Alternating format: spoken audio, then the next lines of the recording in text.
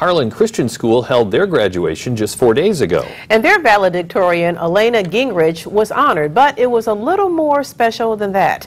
WANE 15's Rachel Russell is here to explain why. Rachel. Dirk and Tara, Alana Joy Gingerich brought a whole new meaning to that middle name this year. She was an inspiration to her whole school, overcoming obstacles during her senior year to be named first in her class. On December 26th, Alana was diagnosed with stage 4 Hodgkin's lymphoma. On January 3rd, she began her first treatment. Since then, she's been doing chemo treatments every other week, finishing her second semester of her senior year. Hearing we call it the C word, cancer, is kind of like shocking, and devastating.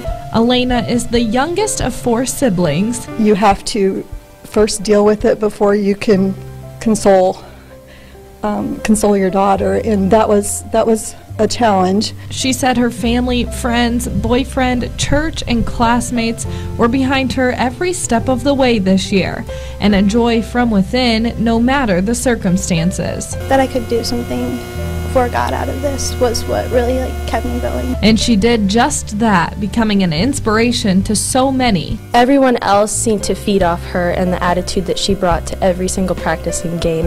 Well, it's definitely changed how I look through life, because she's always saying how you never know what's going to happen, you never know what could happen in your life, and you really don't.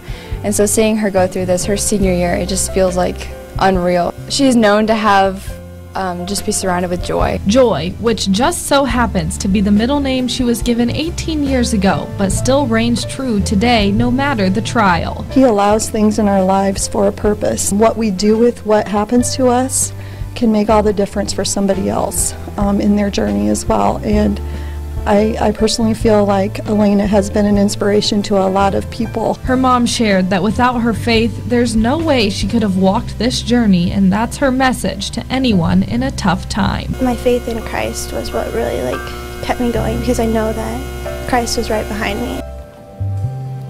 Alana has 2 treatments left, ending on June 10th, and then a PET scan 6 to 8 weeks after she's done with treatments. She calls this her fresh start. For now, Rachel Russell, WANE 15 News.